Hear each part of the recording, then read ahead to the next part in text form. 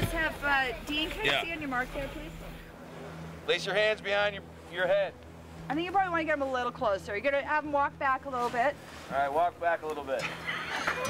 Be careful. When we knew we were going to have this shootout in episode 513, that would ultimately lead to poor Hank's demise and poor Gomez's demise as well. Very early on, I did my best to ensure that Michelle MacLaren would get to direct that particular episode. Well, today we are at Tahalli, and today is the day that Hank finally arrests Walt. Hey, Mark. Good luck, everybody. Ready for Brian? And action. Come ahead, Brian.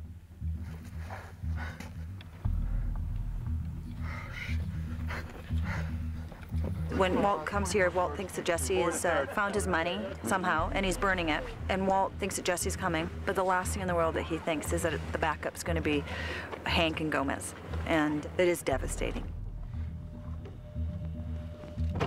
The betrayal from Jesse, you know, he's equally culpable in every single thing that we've done. That he's playing with the cops now. It's so mind-boggling to me that these two would be together. Go! The face-off between Walt and Hank has been at the center of this story, and this is where it ends. Stop! Turn around! Well, you know, I knew it was coming, and I knew from the beginning of the season, you know, Vince sat me down and kind of explained the arc. The thing about it is they allow Hank to catch him, because Hank says, all I want to do is slap the handcuffs on him, and he does. So in a way, his life had meaning in a way, because he did what he had the goal that he wanted to do.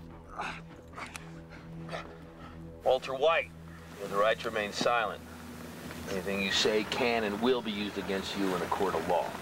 And then, you know, he makes a phone call to his wife, which Hank should never do, because it always leads to shooting and getting bad stuff every time he calls his wife. Not that I wanted your character to go, but I was happy with how they did it. Yeah. I thought it was like, it was due Hank. Like, due the Hank that we love and respect and count on. It was a great way to go. It was due him. And action. Come ahead, Chucks. Come ahead. Who the hell is this? Tribal police? Jack and his guys pull up, and they all pull out their guns, and Hank and Gomez are outmanned. Hey, police! Drop your weapon! And in that moment, Hank knows he's done. He's done for. But he's not going to go down without trying, and he's not going to go down quietly. Because this is a massacre. All right, guys, we're going hot. Nothing more exciting on set when they go, guns are hot! Yeah! All right, weapons are going hot. Here we go. So while we're... Weapons hot. Here we go. Weapons are hot. Look at Kenny. All right, we're going to give Kenny a visual. That means he's going to look at you. He's going to a little glance like you're doing, very subtle. And then he fires the first shot, then you guys all let loose, okay? For budget and schedule reasons, the final version of the script was basically, at the moment, boom, boom, boom, the firing starts, cut to black. Having said that, Michelle MacLaren could not quite contain herself, and she wound up getting quite an amazing shootout. Here we go. Picture. And action.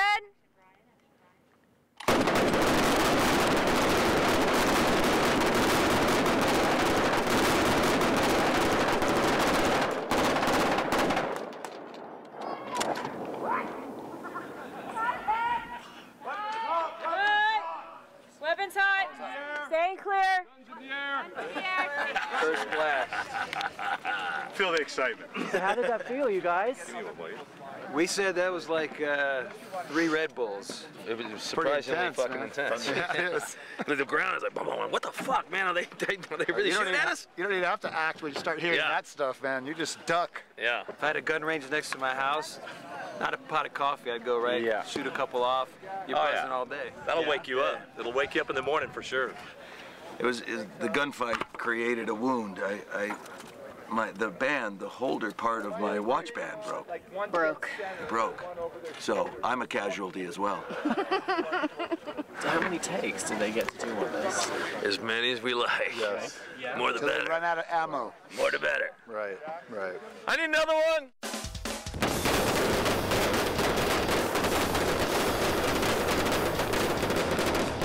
How many Nazis do I get before I go down?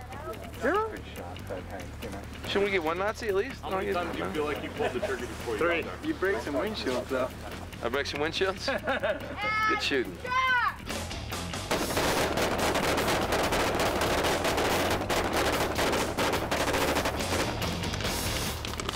They're dust balls. We're firing on the ground to simulate the bullets ricocheting from their weapons in front of camera. All right, can everybody hear my voice? Anyone that doesn't have to be next to a manned-operated camera must be in a safety zone back behind our vehicles. So what's happening now is we have several hits that are going to happen on the dually and the Crown Vic, a variety of pistol and shotgun blasts that are being shot by Hank and Gomez, but of course they're not actually shooting them. Our special effects team has rigged the hoods, the headlights, the windshields, the driver's side door with squibs that we have designed a certain timing and sequence for them to go off. And we have 1, 2, 3, 4, 5, 6 cameras running on this. Like right around there. Yeah, I know. And Michelle is looking at every single camera to make sure it's exactly the shot she wants, because we only want to do this once. Is that what you had in mind?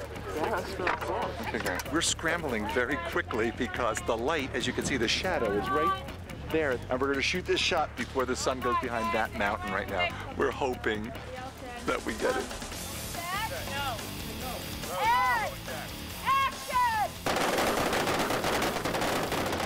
Everybody was very focused, super professional, very serious about the weapons, but we had a good time doing it. Cut it! Totally fucking missed us, bitch. Cut it! Go hard!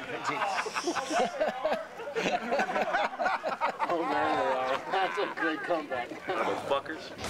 Thanks very much, everybody. Good stuff today.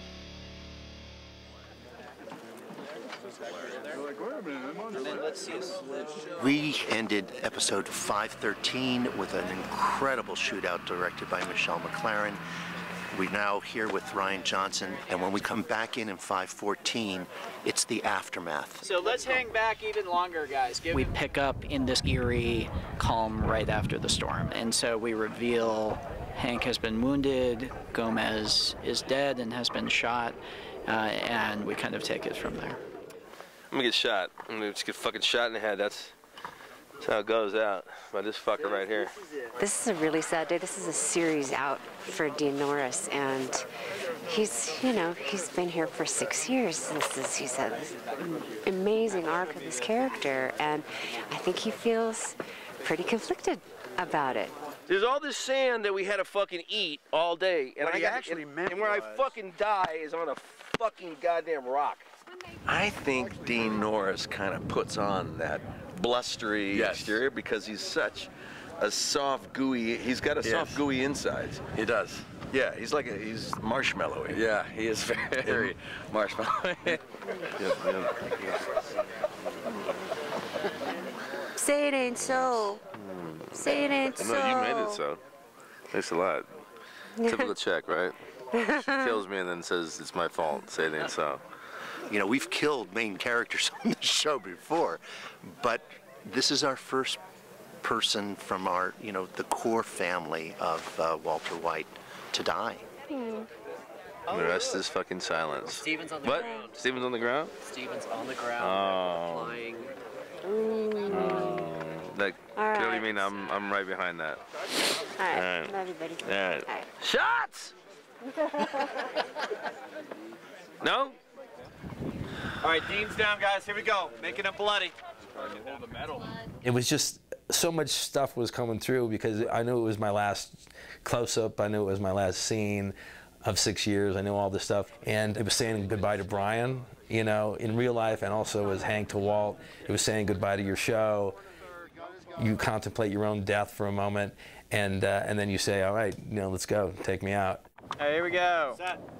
And action. What the hell did we just walk into? These guys are DEA. No, Jack! Jack! Don't, no! Walt feels like he can summon Heisenberg at any given moment, but I think in this scene, he loses the ability to do so. No! Jack!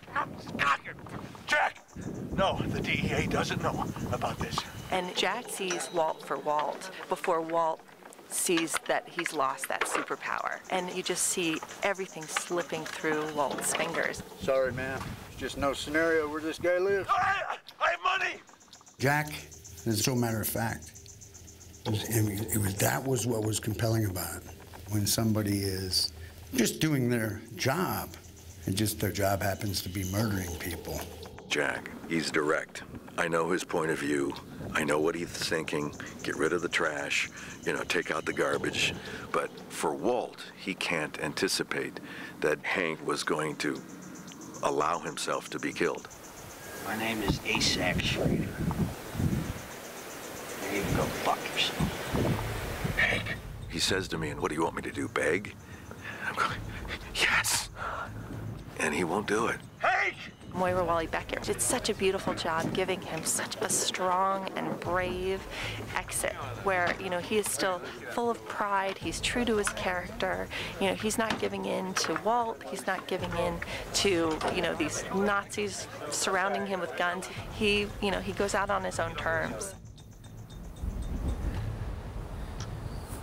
Do what you're gonna do. There was just a moment where sometimes you just feel it, and it's all quiet, And instead of saying, cut, Ryan goes, now that's how you die.